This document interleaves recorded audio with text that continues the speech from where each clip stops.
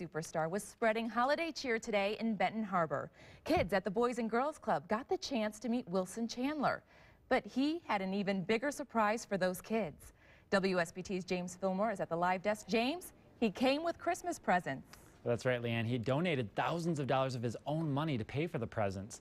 The gifts were wrapped and broken up into age groups, and today Chandler gave them out to some very excited kids. Desiree Burton was one of the children who got a gift from Wilson Chandler.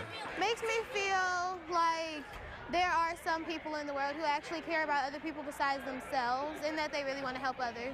The kids lined up, anxiously waiting to meet Chandler and get their present. Chandler is from Benton Harbor and participated in the Boys and Girls Club when he was younger. He decided giving out presents would be a good way to show his love for the community. It's a small town, so I know a lot of these guys personally, and I like to come home and just give back to the kids, see a smile on their face. Chandler says they tried to buy a variety of gifts like tablets, race cars, and other toys to appeal to a wide range of ages. The kids weren't allowed to open their presents until they got home, but you can bet they were shaking the boxes and trying their best to guess what was inside. Good and happy and excited. Chandler realizes for many kids this may be the only present they opened this year, which makes it all the more special. He just wants to be a stand-up guy and set an example for the kids. Just in the kids, I see a lot just, being around, because it's basically the same as me when I was growing up, not much to do, so,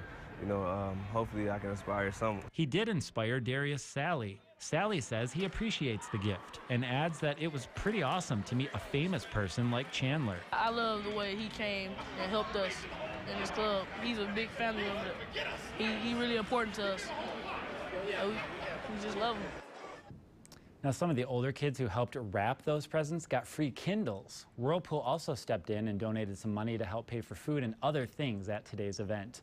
At the live desk, I'm James Fillmore, WSBT Channel 22 News.